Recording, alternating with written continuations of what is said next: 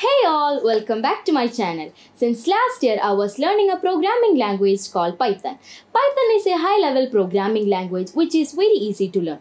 It can help us in learning robotics, artificial intelligence, etc. It is very interesting and I'm sure that you will never get bored by doing this. So I will be with you to share some major and important basics of Python programming language and we can together do some projects. So I hope you guys will be with me in this learning of Python programming language.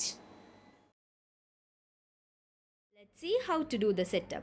In the description below I have given a link, and if you click the link, this is what you can see. This is Replit, and in this you have to click for Ripple. So here we have to sign up or log in using Google or Facebook or whatever you want. This will give you a copy of whatever I have done, and in this you can run the program. Let's get started with printing. Printing means we can print something on the output screen. For example, we need to print hello world. We can use a function named print. To call a function, we should use brackets. The pieces of text that we type is called strings. The double quotes show the beginning and the ending of that string of characters.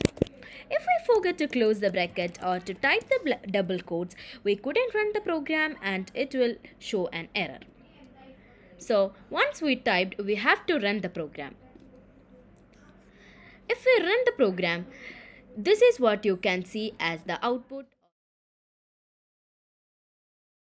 So next, we can learn about string manipulation. First of all, we are printing hello world 2 times. Now look, what is the output? Instead of this, I will show you an easy method. Write both the hello world as a single string, and in between them we can add /n.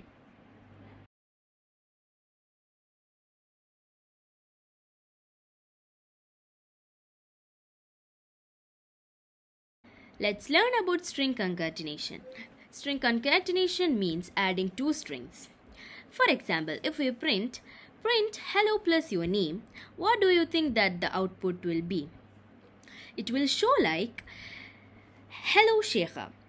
So what is the way to add a space in between them? For that, we can add a plus sign and put the string as just space.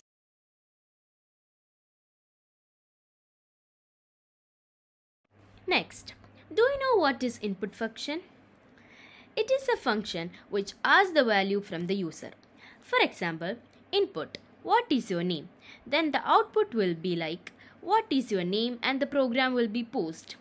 Then if we type something, for example, I'm typing my name Sheikha, the program stops. So for adding hello with this Sheikha, what we will do? Here's the solution. Print hello plus input, what is your name? Then the output will be like this. They will ask, what is your name? If we type, then the next line will be hello and what the user typed. For example, I'm typing here Sheikha. So the output will be hello Sheikha.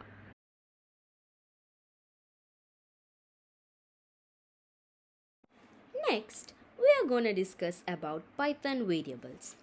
Look at this line of code. If we run the program, the output will be pretty familiar. It will ask us our name.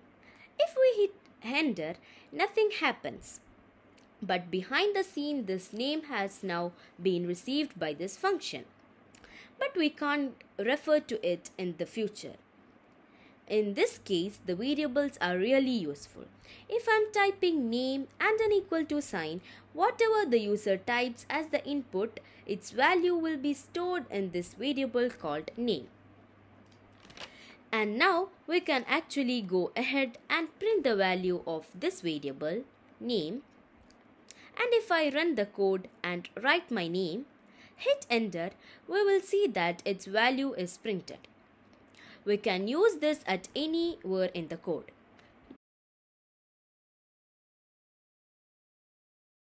And one more step. We can write something for the reference, like if we open the code and if you read those lines, you can understand what you have done with it. So this is called commenting, and it is done by adding this symbol at the beginning of a line. So that's all about this video. Consider subscribing for more videos in this topic and many other interesting topics. Thank you.